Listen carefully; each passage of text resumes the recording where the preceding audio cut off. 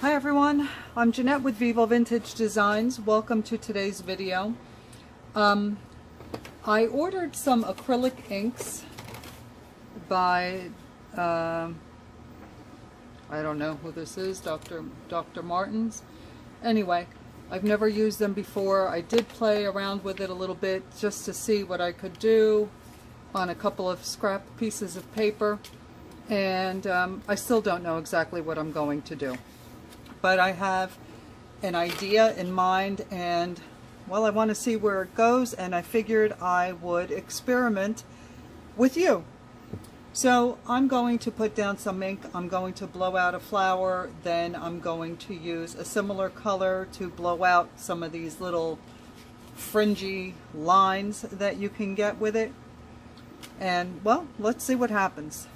Okay, I think I want to use maybe a pink for this, so I think I'll use my favorite, Wild Plum. Now I'm working on photo paper. It's not KRYLON photo paper. This is photo paper that a friend of mine gives me on a roll that he ships them out. It's a long story, but anyway, he gives me this paper. It's on a roll, so I have to tape it down because it curls up, but KRYLON photo paper is the best. I'm out of it right now, so I'm using this. I'll be using my airbrush and my blow dryer. My airbrush is set at 40 psi. Let me dry this.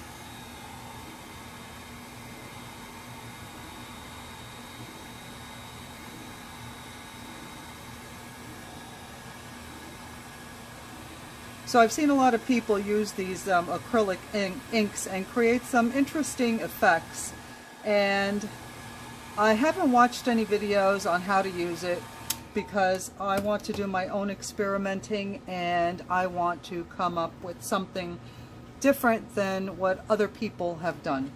So, alright, here goes nothing. I'm going to put down my large amount of alcohol.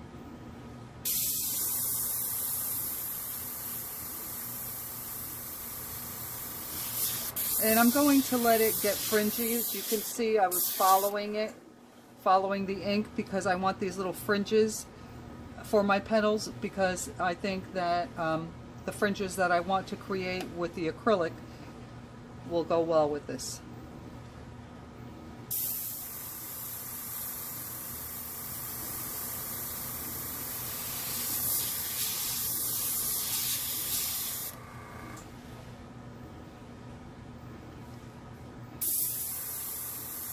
So I'm putting down the alcohol, and then I'm taking my airbrush, holding it very close, and blowing the rest of the alcohol off the paper. And that's how I get those little fringy edges. However, my tape, I think, has been used one too many times, and I didn't want to have to go upstairs to get more. I'm being lazy. Well, actually, yeah, I guess I am being lazy. I'm just excited to try this and see what I can do with it. So I didn't want to lose my momentum for the video.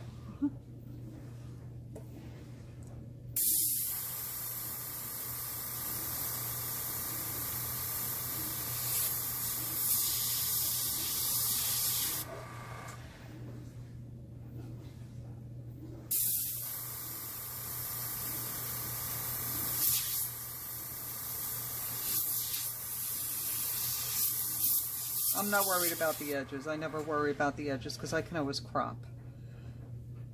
I think I may put down just a little bit more to fill in this white area, just a little bit more.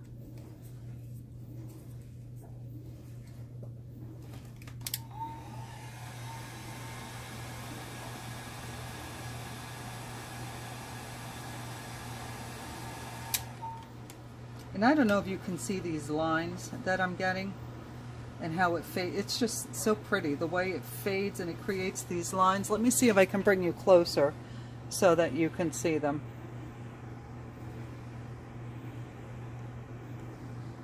See these lines right there? And over here, that's really pretty. Okay, let's get back to business here.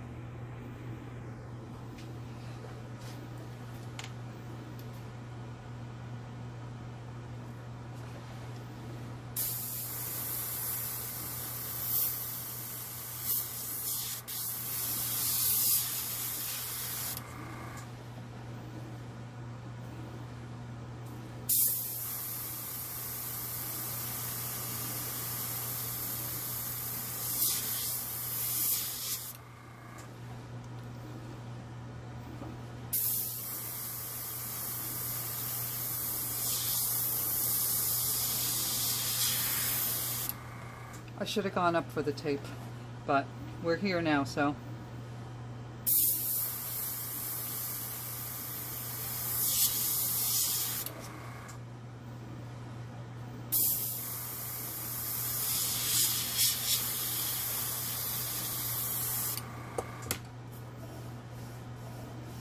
Okay, I'm pretty satisfied with the way that looks so far.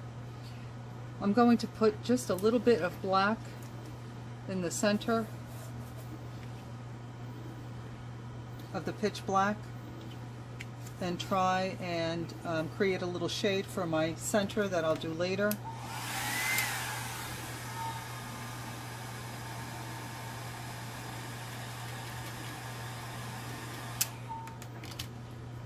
So I'm just going to use very little alcohol and blow it out.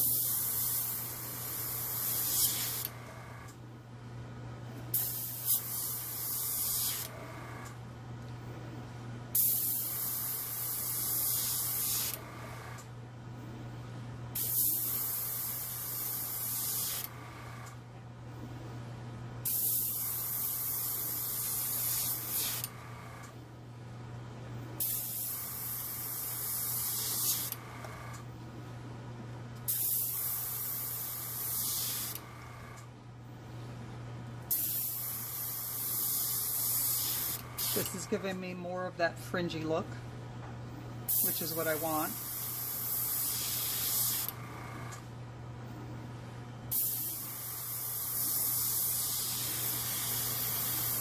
And now I've created this really nice shadow around here for my center. Okay, so I have this pink color, it's called magenta, and again, I've never used this, so I have no idea if this is going to work, but we're going to give it a try. I'm going to put a drop down on this paper here, and I'm going to use this dotting tool to put down the drop and then spray it out and see what happens. Let me move this paper out of the way. So there's my first drop, and let's see what happens. Okay, that's kind of what I had in mind.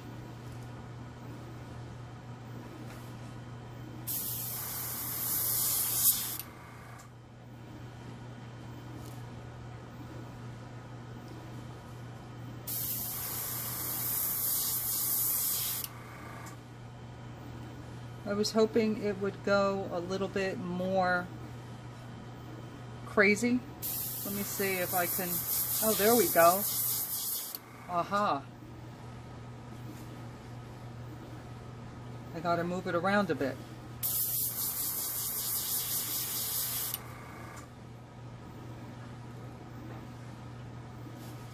So I'm taking the airbrush and I'm going across the drop that I put down, and let me see if I can bring you closer and show you what it's creating and how pretty that is.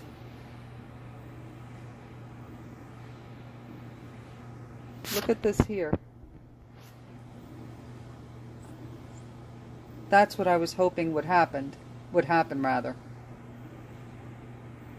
Okay, let's continue and see if this turns out as well as I hoped.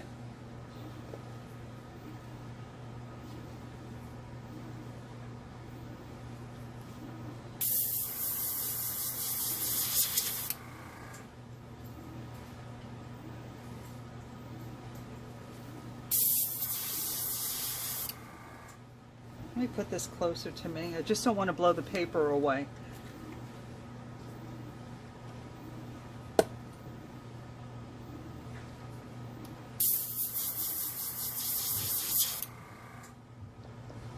I'm also wondering if I used a different color, would it be more interesting?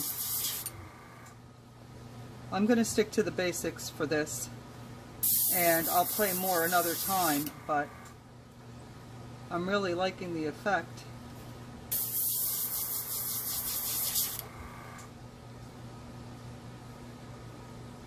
So if you tried the acrylic inks, tell me what you think, and share some of your ideas with me.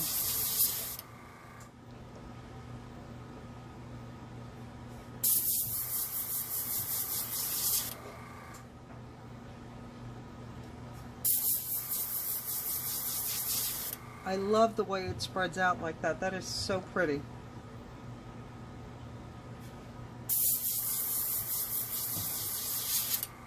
It's not often I see a picture in my mind and I'm able to transfer it onto paper. Usually the inks have a mind of their own, and what I envisioned for my painting is not what I end up with. But this is pretty darn close to what I envisioned.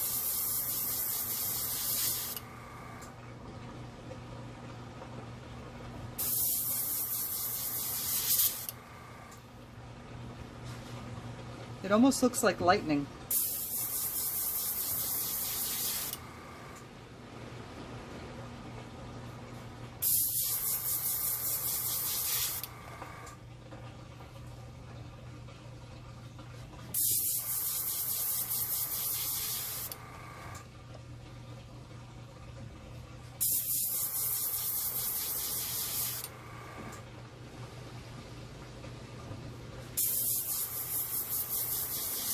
Alright, I'm going to pause this so that you don't have to watch me continue to blow these little leggy things out, and then I'll show you what it looks like when I'm done blowing them out.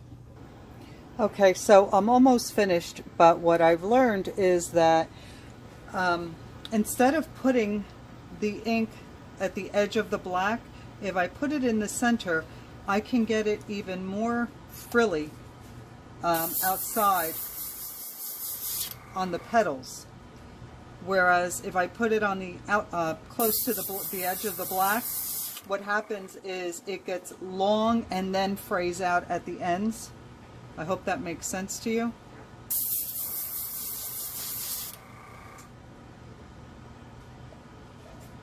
And it doesn't affect the ink, which is nice. I'm just having a hard time getting it exactly where I want it to go, of course.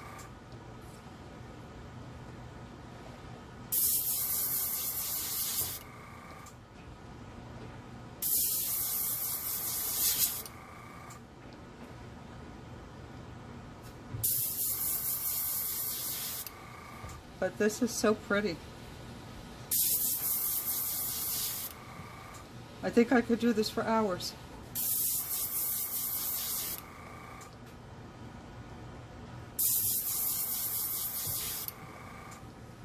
I'm just trying to fill in these areas around here with these little frillies.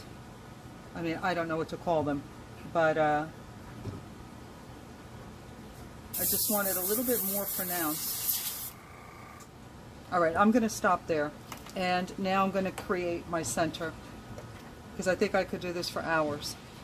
So I'm going to take my snow cap, put it on my shot glass, and I'll take my micro brush and I'll start creating my center. I think turning it around, since it's lighter up here in this area, I'm going to use this as my shaded area. So let me just tap some of that off and start tapping in my center.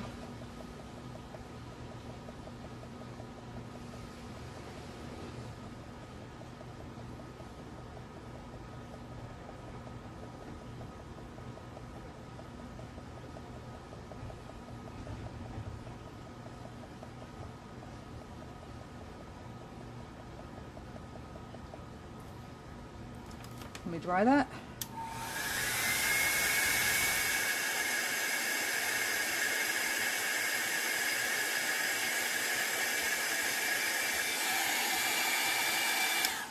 As I'm doing this, I already have other ideas in my mind for another flower, which of course I will videotape and share with you.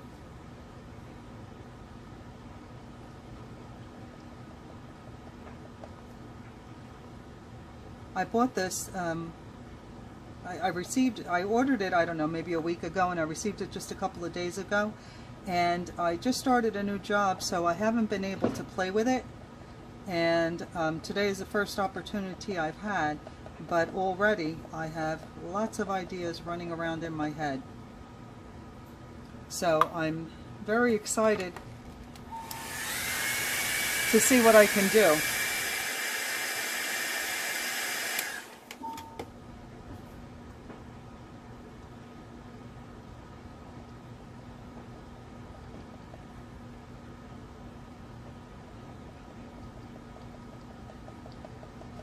Okay, I'm going to leave this one alone and call it finished, except for a couple of little dots out here. Okay, finished.